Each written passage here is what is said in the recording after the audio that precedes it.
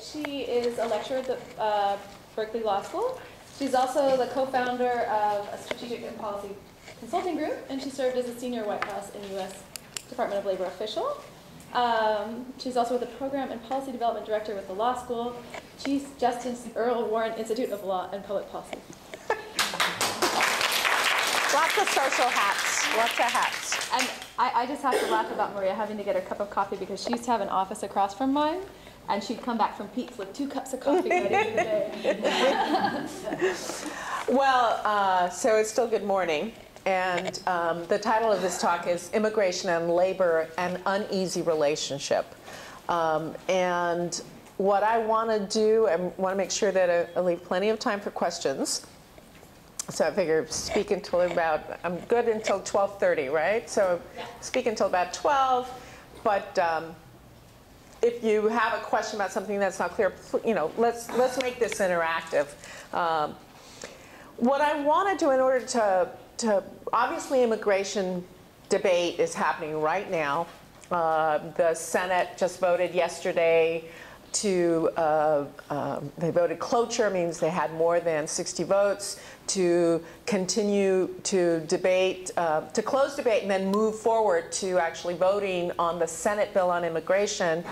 So it's very timely, but I think in order to understand what is being discussed right now, we really need to look back about these issues, and I'm particularly interested in the connection between immigration policy and labor and our economic growth, because so often the debate you hear about is, why do we need more people? They're taking American jobs.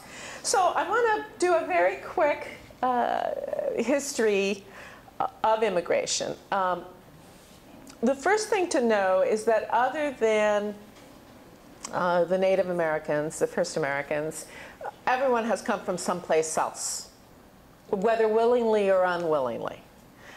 And one of the trends, if you will, or one of the key themes about immigration policy, it has been using our immigration policy to help define who gets to be an American.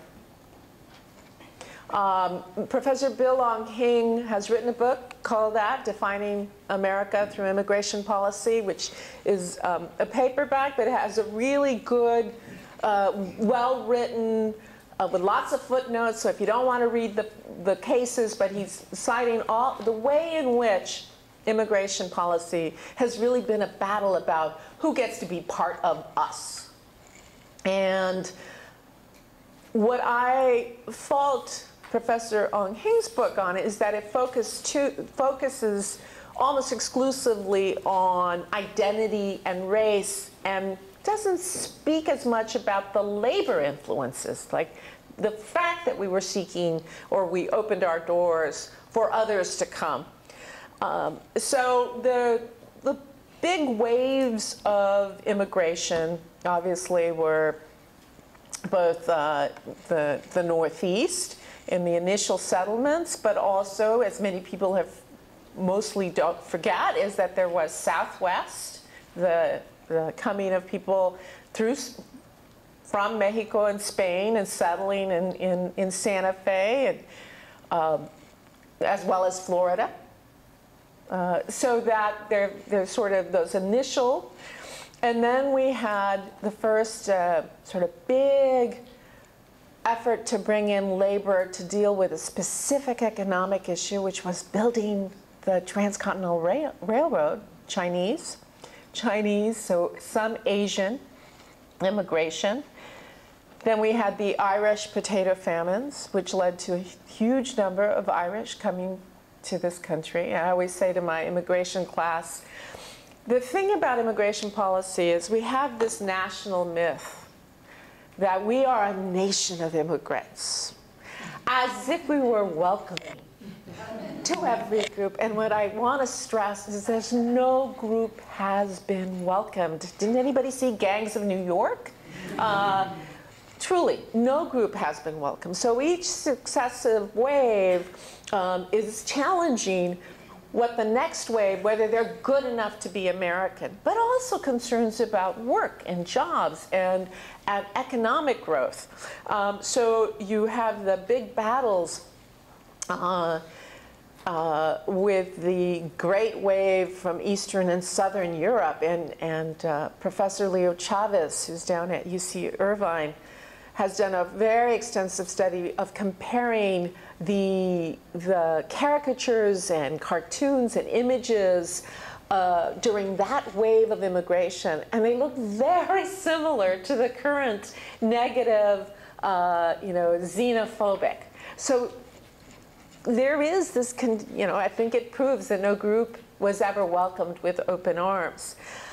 But what's interesting about the debate on immigration is that the 1920 laws, 1924, that set up the national origin quotas, which really put a stop, if you will, to immigration from Eastern and Southern Europe, because what it used as basically said, X number of people can come from various parts of the world, especially from Eastern and Southern Europe, based upon the percentage of the American population whose country is of that origin, whose country of origin are those, based on the 1890 census.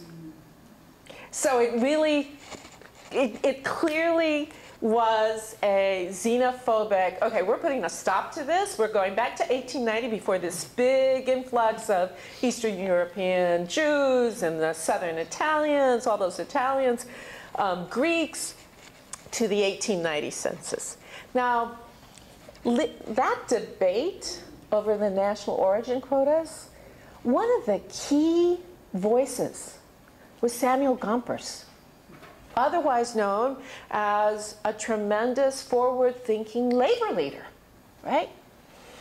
So step back a little bit and why? Why would he be such a voice? Well, it reveals what, since 1920, has been the last 100 years, this uneasy relationship between organized labor in particular, trying to develop middle-class jobs and increase unionization, increase collective bargaining, and the reality of industrial employers seeking other sources of labor. So I'll get back to that in a second, but the 1924 law really revealed that support between labor and the xenophobic parts of Congress to slow down immigration. Then the 1965 law is really the framework we operate under. If you don't mind, I'm going to take that back off. And in part, President Kennedy,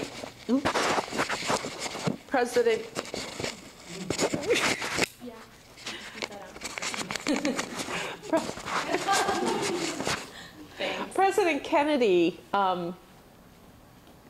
remember, you might recall or have read about the early 1960s. There was this moment, the civil rights laws. The national origin quotas was like this very blatant example of racist attitudes on the part of the United States. And so there was a real effort, look, it's 1960s, we have to change that.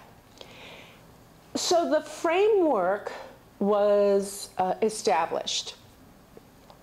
That is a family-based system and focuses on unifying families and creates a cap, a quota of X number, hundreds of thousands, that's about 500,000 currently, worldwide visas allocated per country with priority given to spouses of U.S.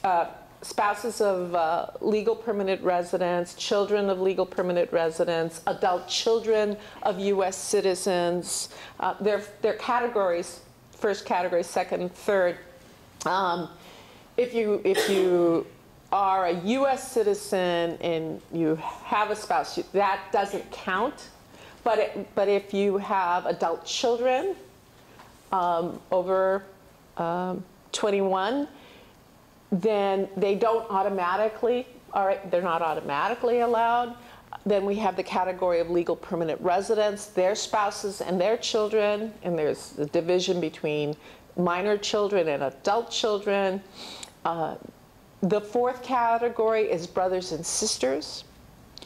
And in addition to the family category, there is a provision for entry as legal permanent residents on an employer-based, on an employment need. And that is less than 200,000. There's a very extensive process. I'm happy to go into that in a bit. But what I want you to take away from this is that our current immigration policy at law favors family without regard to employment needs.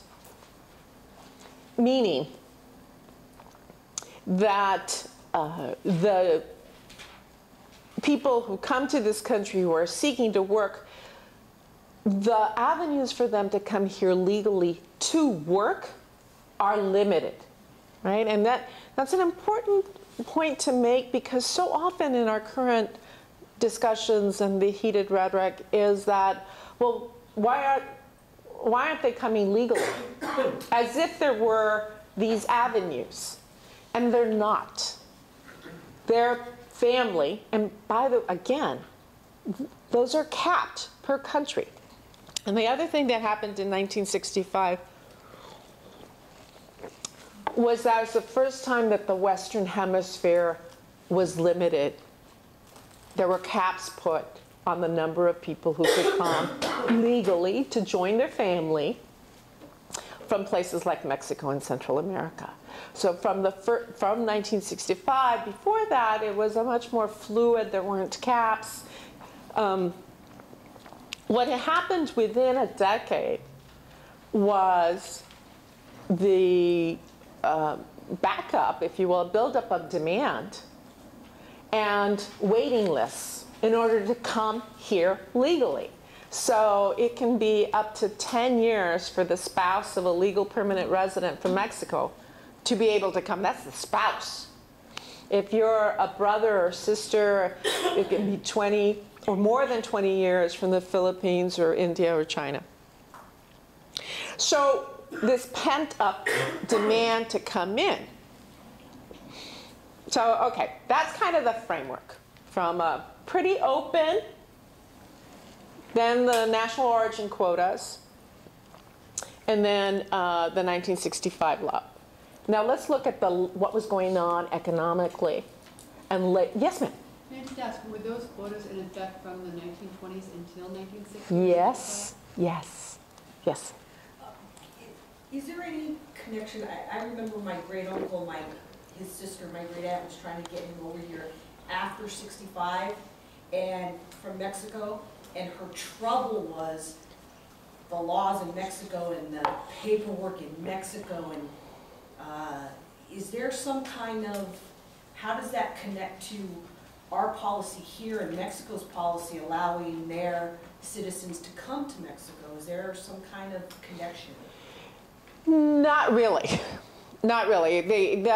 It's really every country. I mean, there are folks, especially in Berkeley, who are always talking about open borders. And I always want to push back a little bit. I mean, we're all as utopian and optimistic that we'd want to be, but we have nations. And one of the first things that a nation does is determine sort of what its physical boundaries are and how it treats its citizens within those boundaries, and then who gets to come in, right?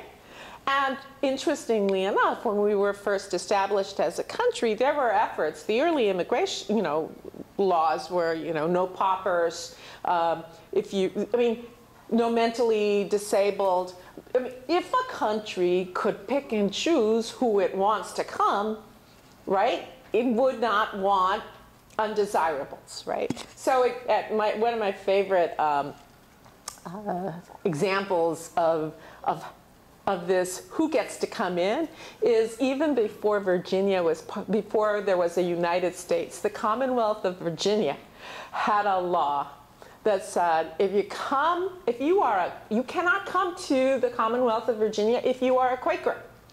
If you come the first time, you'll be imprisoned. The second time, imprisoned and a fine. Third time, death. Okay? So the people were pretty serious about who gets to come in, right? So then the challenges with the passage of time and with increasing civilization, what are those rules? What are the appropriate rules, right? So that's what a country decides. Now, going back to your question about the sending country, if you will. Getting out of Mexico. There's, I've heard very little, I know of very little effort by Mexico, indeed to the contrary, of limiting.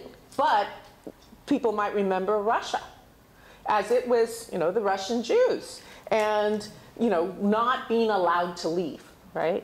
And so there are some countries, Cuba, there are some countries that are more explicit about, I'm not letting you leave, and under the UN Charter, you should be free to travel wherever you want, but then that also means that there's got to be a receiving country willing to take you. Not to digress too much, but one of the really interesting things about the current Snowden case and the major NSA wiretapping is that the U.S. revoked his passport, right? So apparently, Ecuador issued papers saying he is a refugee. I mean, the said receiving country needs to know, do you have a right to come through my country? And I may not want you to stay, so how do I get you out of my country into someplace else, right? So there's always, our immigration debate is very much focused about our rules about who gets to come in. But it's true that there are these other issues about other countries deciding who gets to leave. Yeah? With the immigration quotas, do refugees figure into that? Not into those quotas. There's a separate number that's established by Congress for how many refugees we take as political asylum or other refugees. And economics are not a basis for refugee status. And there's, through the UN, the Western countries essentially try to establish some framework for where there are serious troubles and conflicts, how many people each country is going to take, right? But it's a separate number. And what happens on that front is that there's a negotiation between the State Department and the Congress as to how high or low that number. And it's always kind of a little catch-22 because then you'll find the immigration judges in terms of deciding who should be granted asylum, depending, maybe they're not so generous. And then Congress will say, well, you don't need such a high number because you didn't use the full quota that you had last time. And so there's this bit of a challenge. In fact, let me just add this little piece just to give you a sense of just how complicated this becomes. In the 1980s, when the Central American wars were going on, right, there were people fleeing El Salvador, Guatemala, Honduras, in Nicaragua to some extent. So it's very interesting sort of who left where for what reasons, but particular El Salvador and Guatemala. And the immigration judges at that time just denied, denied, denied, no political asylum, no political asylum. And finally, there were court decisions saying, no, there are conflicts. Frankly, some of them are of our making. That's not what the decision said, but we all now know the history. And yes, these people are entitled. They can show fear of persecution, show that they're in fear of life. And so then that created an opportunity for some legalization, some refugee status for the Central Americans, which then comes into play in the 1990s law, but I won't get into that. Let me get back to the labor piece, unless there's another question. Okay, so I think one of the things that we, in our immigration debate, and I've been party to a number of conversations going back over 10 years, is how rarely we acknowledge that slavery was absolutely a form of immigration policy totally having to do with economic needs, right? We always think of it as over here, as sort of not related. But what it reveals is that what capitalism, and I'm not saying it in a negative sense, but our market economy, in an agrarian environment, in an agrarian society, at a time in which society was willing to say, this is okay, is like, I need labor. I can get it here and I can bring it here, right? So we can have our Declaration of Independence, we have our Constitution, right? You don't find the word slavery in our Constitution, right? It was a point in which civil society, if you will, or society was going, it was the big fight, right? But we have to understand that that's part of the economic, right? Okay, so now you can't import slaves. What do we do as our economy is growing? We bring in the Chinese to help us build our railroads. And then, when we don't have any more use for them, we pass the first the Chinese Exclusion Act of 1898, right? We say no more. And there's a whole set of cases relating to how we treat Japanese. What's interesting is you can pass the Chinese Exclusion Act, but when it comes to Japan, Japan was a very significant power that we often don't recognize. And so it wasn't as easy for the U.S. to say no Japanese, but there were restrictions in terms of being able to bring their wives, being able to naturalize. So there's, with each wave, if you uncover, if you investigate, there's an economic, there's a labor, there is something having to do with the market economy, right? So we're going from agrarian, 1860s, 1870s, industrial revolution, right? Industrial economy. Suddenly we've got factories and, you know, we're booming. We need people. We just, no, with hope. I mean, what happens? Triangle Shirtwaist Fire, organizing. I mean, this is a very interesting, robust set of factors coming in that you can't just explain by saying, well, we had open borders then. It was, you know, we were a more welcoming country then. No, it was economic needs, economic interests. And when you look at the history of the movements for organizing and labor,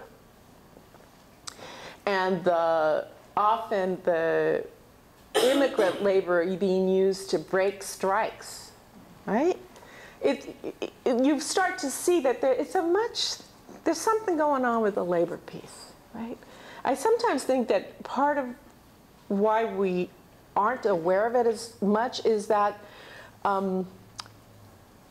it's sort of in someone's interest to break that connection between immigration and labor, right? And so the debate is about they're not good enough to be Americans, but actually there are other things going on. And so what happens, going back to the 1924 law, is you have increasing radicalization and labor movements, unionizing, in which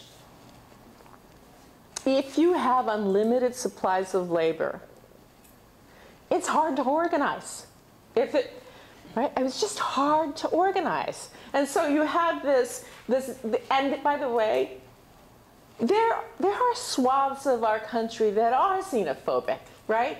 So they cooperate with folks who are, if you will, one would say we're progressives because they believe in organizing and collective bargaining and to improving the rights of working people, actually cooperating with the xenophobic side to say, whew, let's close the doors, right? One of my theories, which I haven't had a chance to do sufficient amount of research on, is to what degree did the rise of the middle class between 1924 and 1970 have to do with the closing of the borders?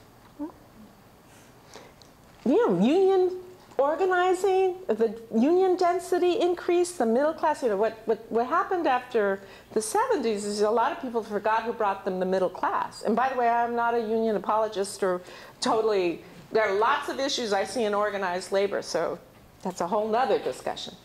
But it's interesting to wonder how, you know, how much of the rise of the middle class, okay, we had the Depression, you know, people don't realize.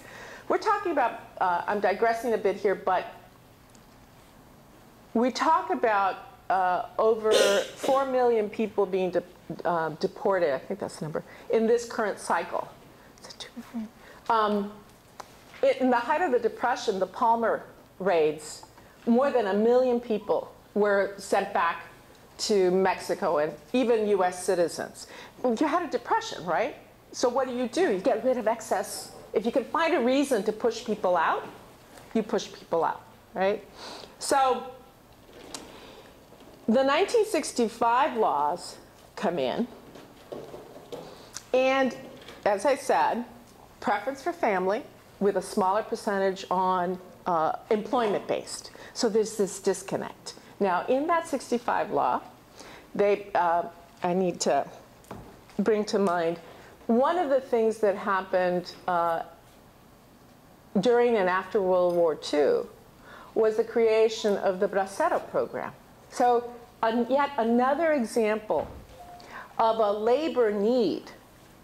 And again, you know, you'd have to really research, did we really need, were there in fact no Americans willing to work in the fields at that time? It's possible, and the reason I think it's possible is because you have the great migration of African Americans from the South to the northern cities, right? So it's possible. But the design of that program from 1942, and it was stopped as part of the 1965 law, is filled with abuses. And part of the Bracero program was there was a certain percentage of monies were supposed to be retained by the home country to ensure that people went back home. Is it truly? And then the Mexican government being the Mexican government, there are current, even now, litigation, some of them successful, to have those monies actually given to that now 75-year-old, 80-year-old people who worked here. But it created, for agriculture in particular, now decades of dependence on foreign labor, on immigrant labor in agriculture. And we can talk about agriculture specifically, but it is an example. And the 65 law also created another program of a temporary worker program, non-agriculture, unskilled, what is known as the H-2B program. Which doesn't have a which has a cap on it, but it is used, for example, when I ran the Department of Labor's Wage and Hour Division in the 90s, I went to go visit H-2B workers on the eastern shore of Maryland, crab picking. They're picking out all the meat, all Mexicans from Mexico picking. It's very hard work. You can imagine, to pick out all the crab meat. There is this question of, would an employer go to the trouble of applying through the federal government to bring in foreign workers if he could, does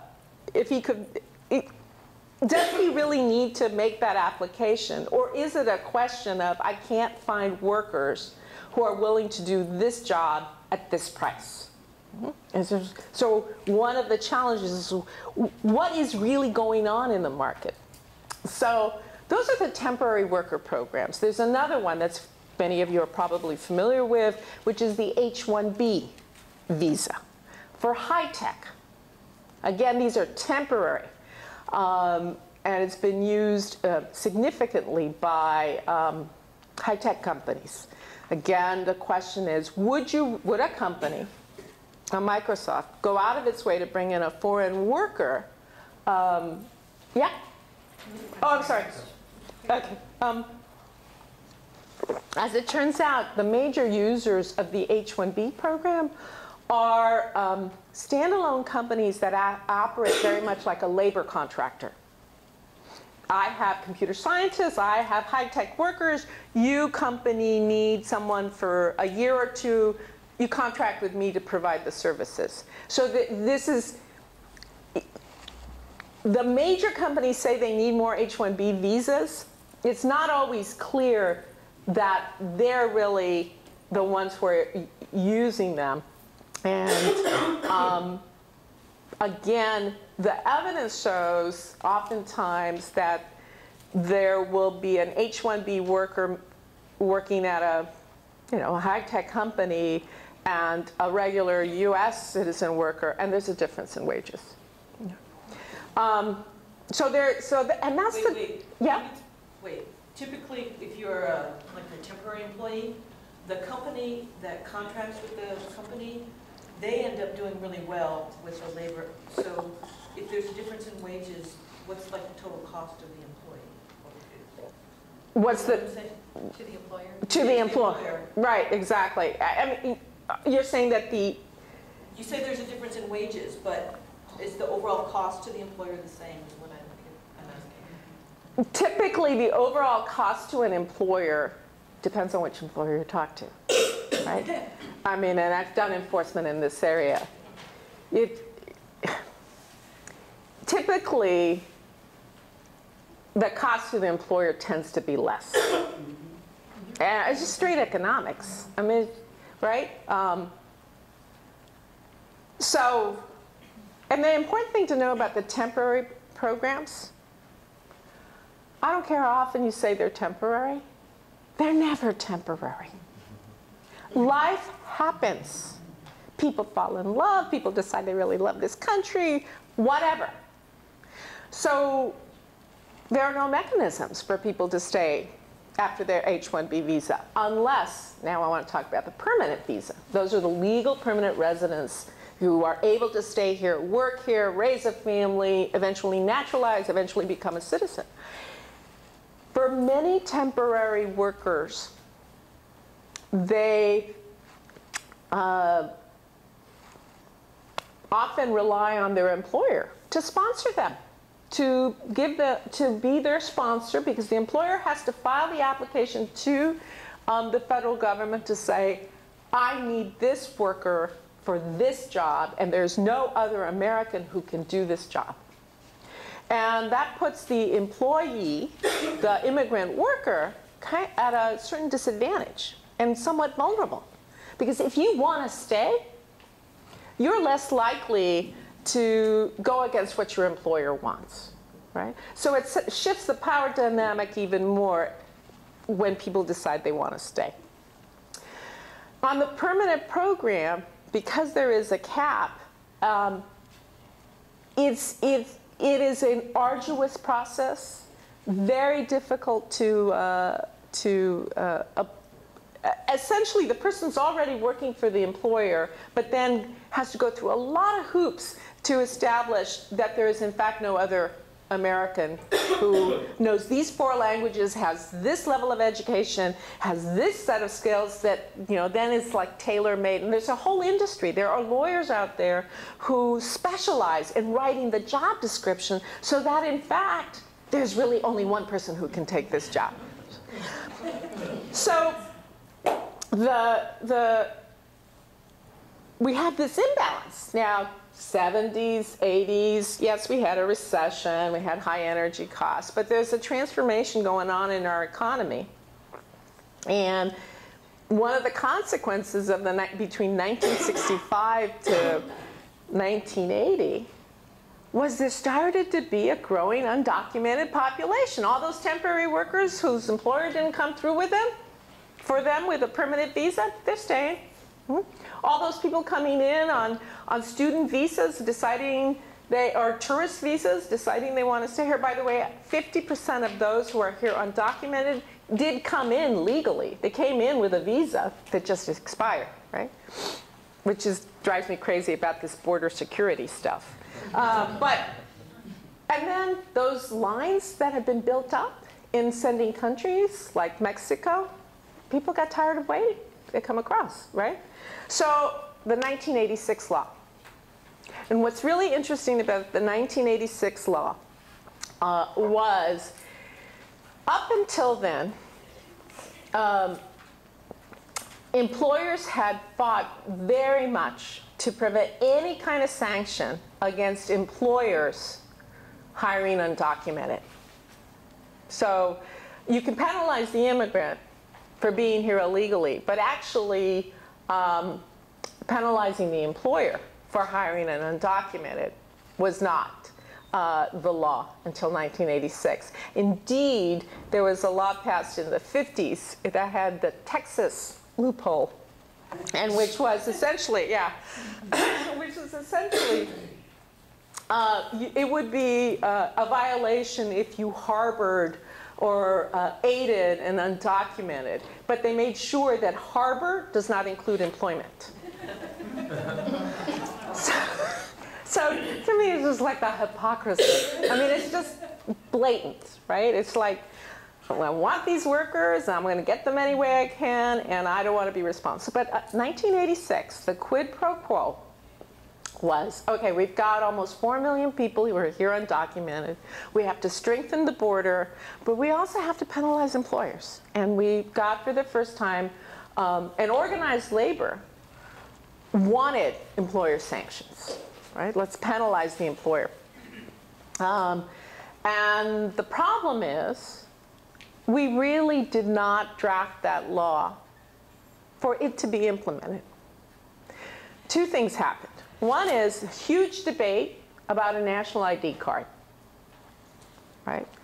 If you really want to verify and not that someone is entitled to work in this country, and you really profess that you don't want to discriminate on the basis of national origin, race, language, everybody should carry an ID and be asked for it.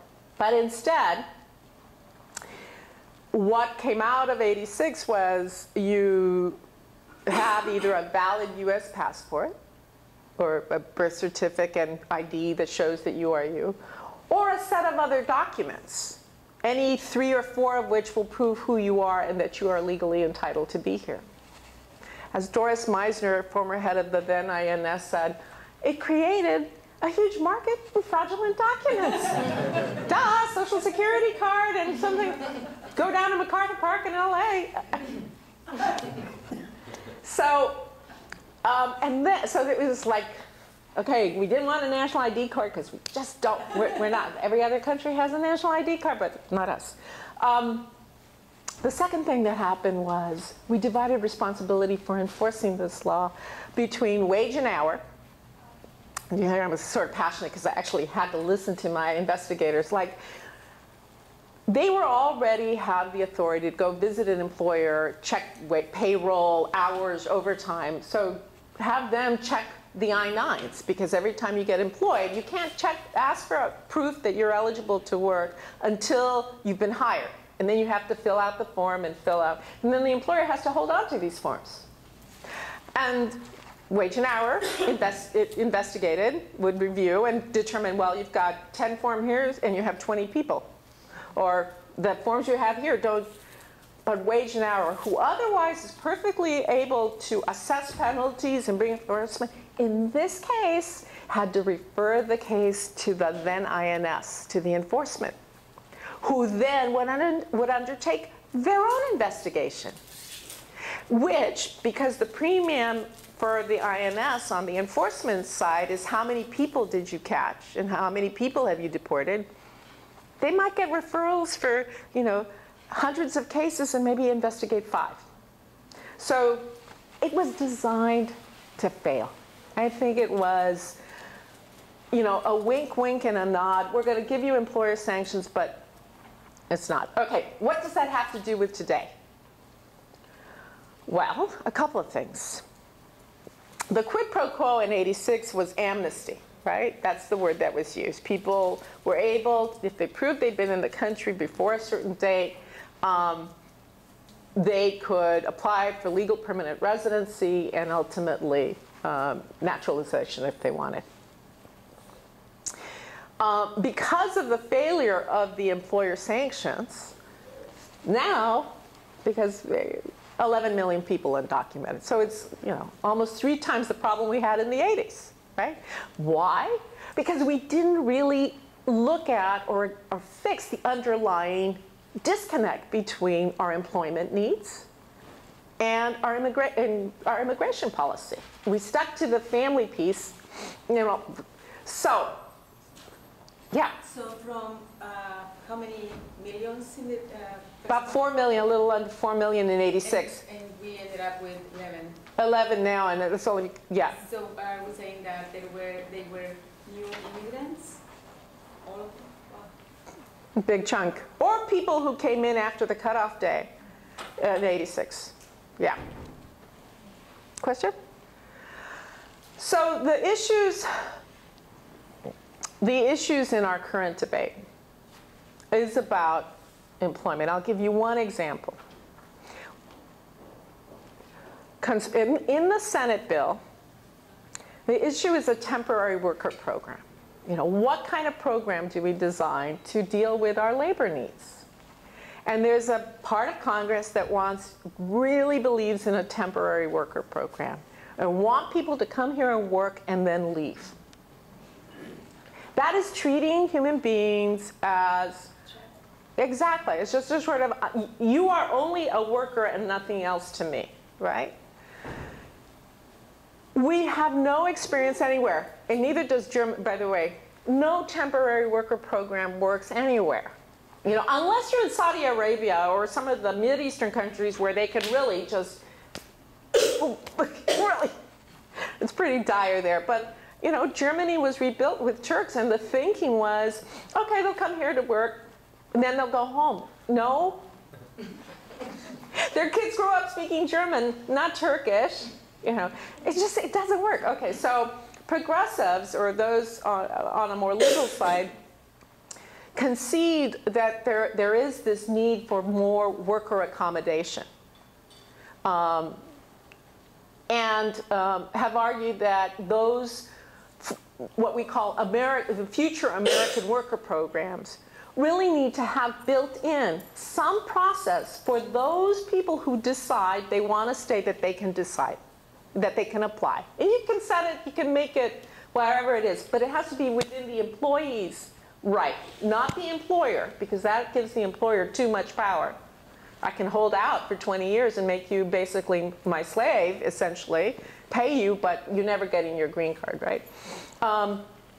And so the design of that future worker program is hugely important, because based on what we learned from the Bracero program and also the experience over the last decades on the H-2B, H-1B, and the agricultural worker program, unless you provide mechanisms for people if they decide to stay. And oh, by the way, there are a lot of people who actually do want to go home. I haven't met a single immigrant, cab driver, or anyone else. I do this every time I talk to anyone. It's like, I'm going to work here and then I'm going to go home, right? And I always jokingly say that my parents are the perfect example. My parents came in as braceros. They worked, an employer sponsored them. My dad asked for a raise. The employer said no, and so he moved to California, thank God, otherwise I'd be in Texas. Sorry. But my dad actually went back after 40 years, left us, but you know, but there is a chunk of people, frankly, who would want to go back, right? But it has to be their decision, and how you manage. If you treat people just as if they're only workers, it really, you're not going to be solving all of the set of issues, right? So part of the deal in the Senate is they put a special provision for construction workers. 15,000 can come in as temporary workers in construction. The Republican House has said that's too low. Now, I don't know about you, but I recall a time when being a construction worker, a construction worker was a good job, right? Something's going on. Well, employers want a different workforce, less susceptible to unionization. Watch how that gets decided. That's one piece. Thanks. Sorry, I got too excited speaking with my hands. And then the terms of the amnesty, so-called amnesty or legalization. It's becoming, as you listen to that debate, it's a continuation of we want people to stay to work and then leave. And now for legalization, it's we'll let you stay, but we don't ever want you to become a citizen, right? So, and by the way, based on yesterday's vote, we're going to spend more money to secure the border. Now, the thing about worker programs, when you look across the globe to other countries, Italy has a negative birth rate, right? I mean, you look at Western countries, what happens is more educated, less children. Part of what has helped this country sustain its economic, even in these times, but particularly in the 90s, was immigrants. And so there is this need for workers, for labor. But my problem with expansion of a temporary worker program for unskilled is the following. We're bringing folks in with basic levels of education or little education to do essentially work that apparently Americans don't want. But we're doing a pretty good job of growing our own unskilled, uneducated workforce. Okay? So tell me why, as a matter of policy, we would choose to bring in more people. And it makes me think of that gap between 1924 and 1965, right? What if we really tried to make sure that only people who were authorized to work here did work here? And oh, by the way, those manufacturing jobs that led to the greatest economic boom, they were scut jobs. They were bad jobs until, right, until unionization. Okay, we have more service sector jobs. Nothing says that service sector jobs should be low wage, low benefits. But if you've always got more people coming in, it's going to be very hard to unionize, which is why labor has been such a key voice this time around in legalization. They understand that their future workforce, whether it's SEIU or Unite Here, that these people need to be able to have legal status in order to be able to assert their rights. So what do you think is the relationship between the changing electorate and immigration policy? I think there is a direct connection. I think that's a whole nother discussion. I do a lot of work on civic engagement. The thing about immigration policy is it is about votes, but and it's got people who have ambitions for statewide or nationwide office, really anxious to try to cut a deal. But if you're a House member in particular, you're more worried, a House Republican member, you're more worried about a challenger from your right. And so you're less, and you probably don't have that, the way districts are drawn, you probably don't have that different or that demographic, sufficient demographics to have an impact, and so you're more worried about your challenge on the right. But I think overall, there's no question, and people worked really hard to try to make sure that the story the day after the election in 2012 was Latinos were key. And, you know, and it isn't just Latinos. There's a lot of Asians, there are a lot of Southeast Asians, Africans, Caribbeans. So let me finish up with the, so our current debate. The other debate is the ID, the employee verification system. Now, what happened between 1986 and today, 2013, is technology. It is a lot easier to verify that you are who you are and that you have a right to be here. And a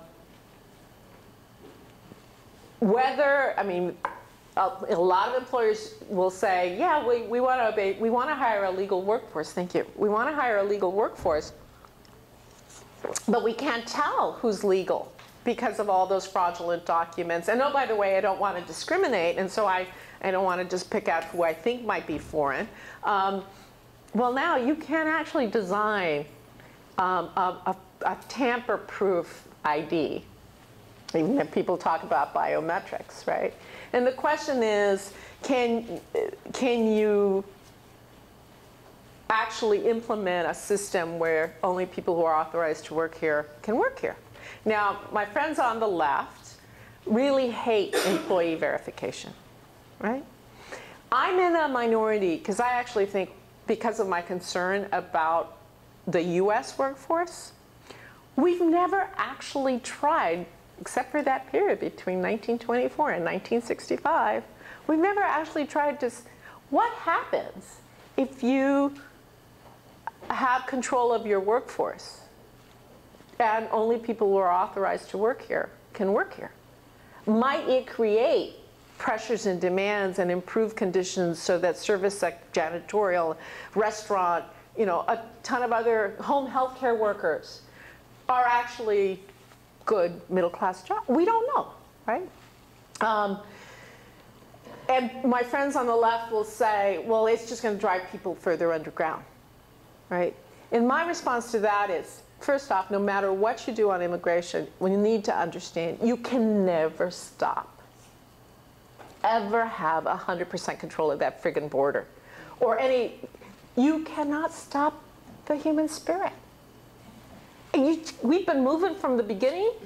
And think about it. Think about the people who are willing to put themselves in the hold of a ship, the Golden Hind or whatever it was called, that washed ashore off of Long Island in the early 90s, you know, all the way from China, a hole in the ship, in a container, crossing the desert, making their way from Spain and Morocco. Spain's got a big issue. They've been doing the same thing we've been doing. They've been trying to build up the border and really make it impossible for people to come in from Northern Africa. People are going to come, right? So I think the best we can do is try to have a more honest discussion about what's going on here, right? Are there really jobs that no American will take?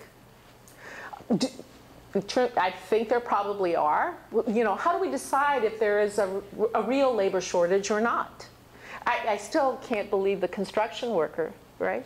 But I remember getting a call from workers in New Orleans that had come in as H-2B as pipe welders from India.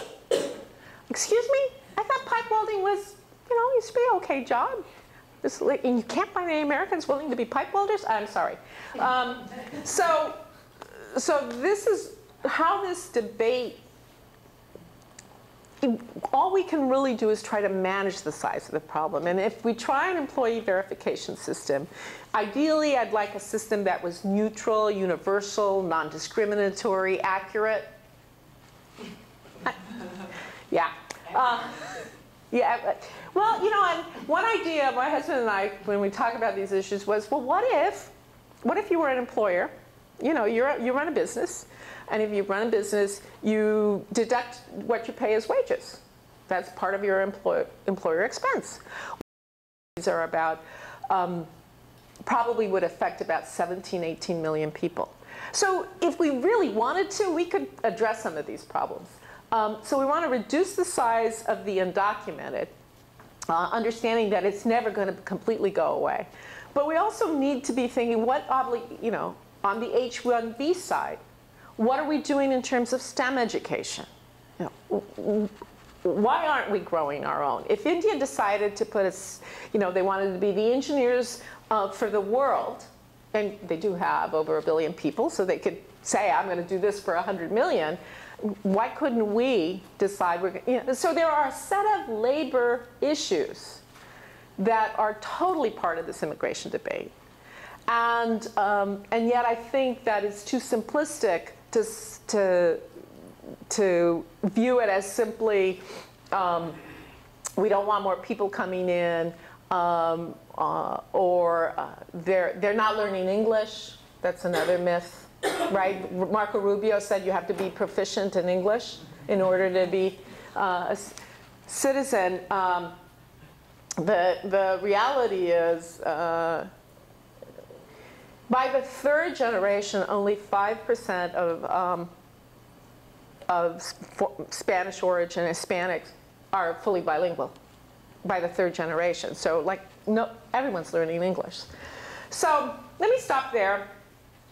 On that happy note. Could you talk just for a minute about the relationship between the United States and Mexico and some of the difficulties going on in Mexico as a result? Okay. And tagging along with that, how NAFTA affected migration? First off, the U.S.-Mexico relationship is one that if I were a conspiracy theorist, don't you think it's interesting? Okay, look, let me back up a little bit. So you have Mexico that, if anybody, it's a very rich country, has a lot of natural resources.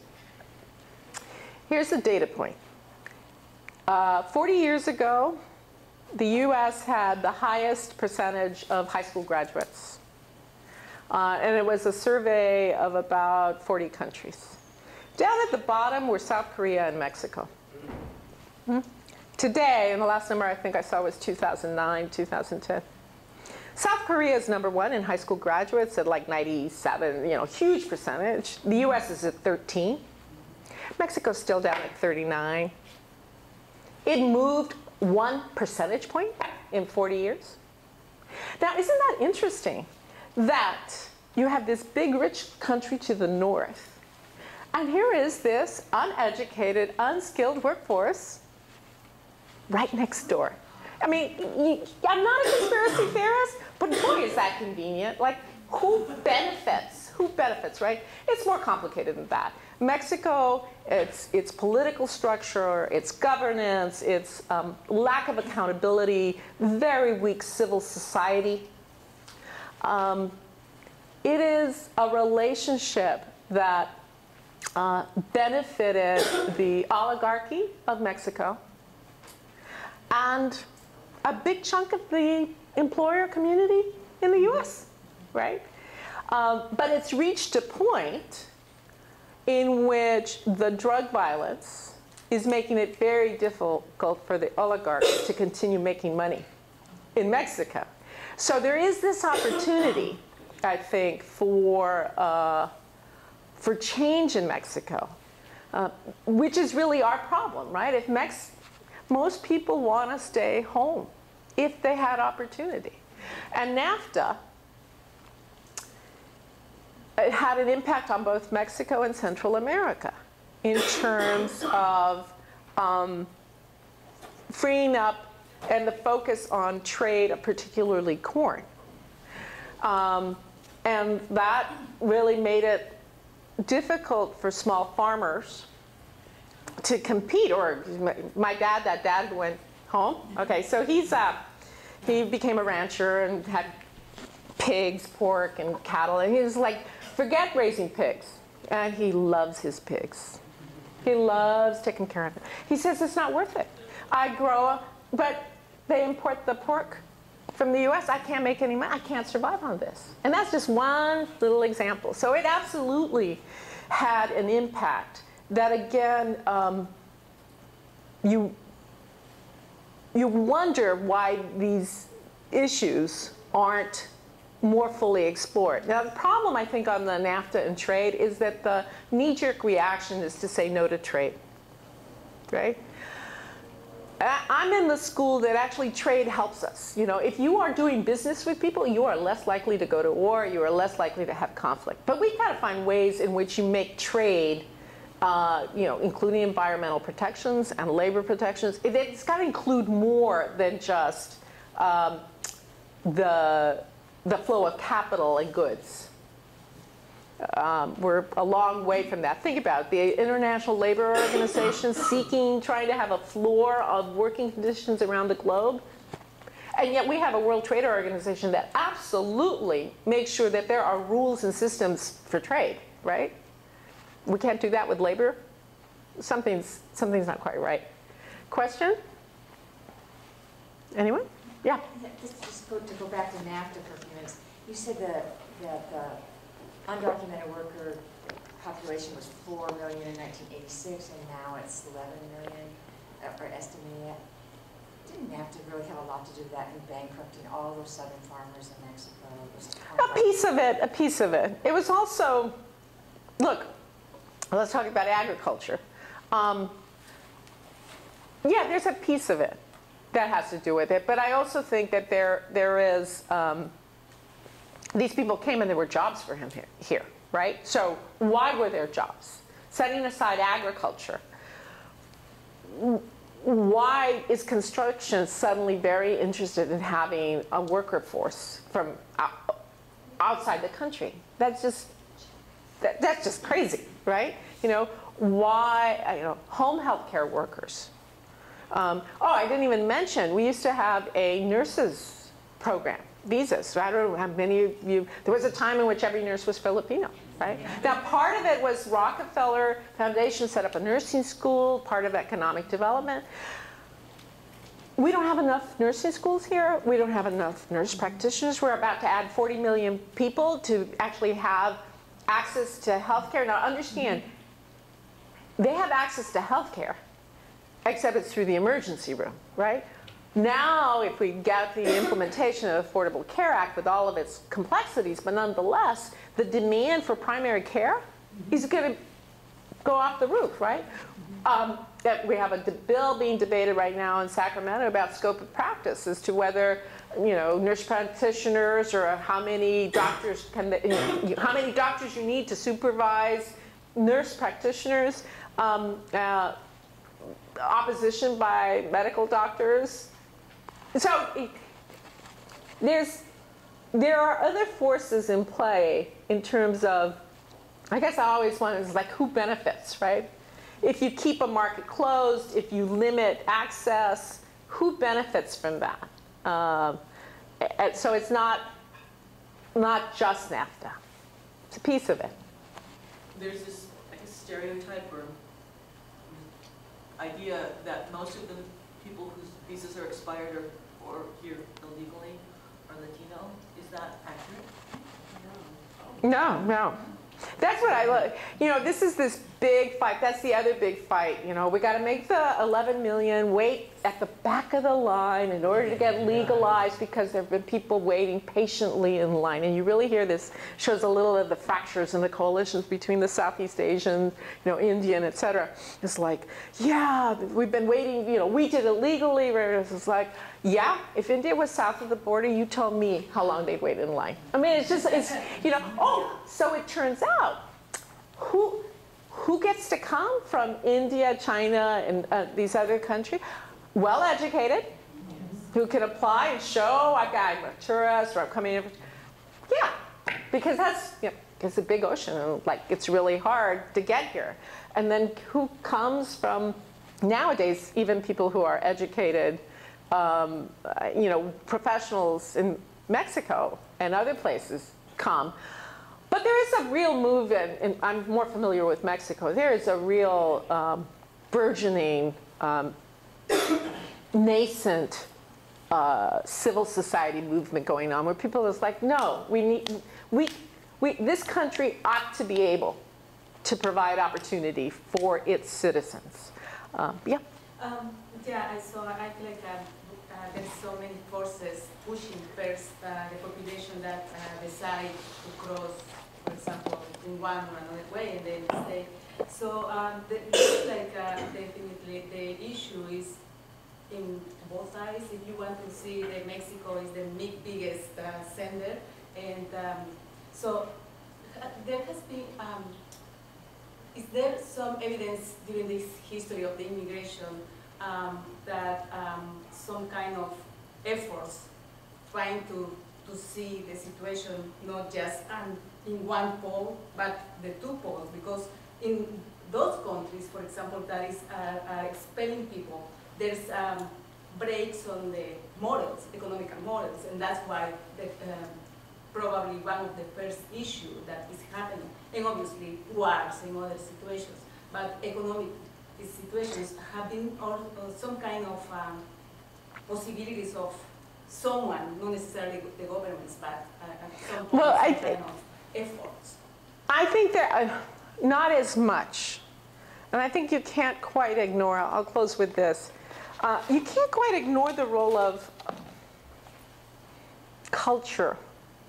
And I say that as someone who has spent a lot of time in Mexico. And Americans, for all of our flaws, we have some sense, even folks who don't have college degrees, we have some sense that we have a right to speak out. It's really pretty astonishing. We're organization. There are more organizations. I mean, Americans love to organize. If there's an issue, there's some group. And they're willing to petition. They're willing to, right? Other cultures, and I speak of Mexico, having spent a lot of time in this little village, it's just like, there's not a sense that you can speak out. It's like, why bother? No one's gonna, it's just a real sense of I don't have a right to demand. And not even a sense of, the example I have is speaking to my cousin, we're complaining about how this little town is not the little town it used to be, and there's this bar, and it stays open all night, and they give alcohol to 14-year-olds, and this is really bad. And I said to my cousin, well, why don't a group of you, get the priest is really strong, go and visit, it's okay for you to make money, but let's have some rules. Like, no alcohol, it was just like, no, yeah, a sense maybe that, so there's more civil society, more that needs to be done, and there are people working on that, definitely working on that. There's something, this just rings a bell with the small town where my family's from in Mexico. There's a highway that runs right through it, and then a lot of children have been killed in and no one has ever said anything, and there's all these deaths that happen continuously. They've been afraid to say, no more, you need to widen the roads, or nothing has been done. And yeah, it's yeah. It's also that part of Mexico, and not just Mexico, it's everywhere. In those countries that there's corruption. Right, so, exactly. Corruption is also, people not mobilizing towards some goals. I think it's also right. how that been happening, that there's mobilization, I think. But the mobilization is not enough because there's also institution analyze repression. Yes, no, there's definitely corruption. And there's corruption in this country too. Yeah. But we do find there's some effort to expose it, to prosecute it, and Last question. Last Tuesday there was an event on Marina Green in San Francisco. The Nuns on the Bus had a tour that started on Ellis Island and finished facing Angel Island, promoting better immigration legislation.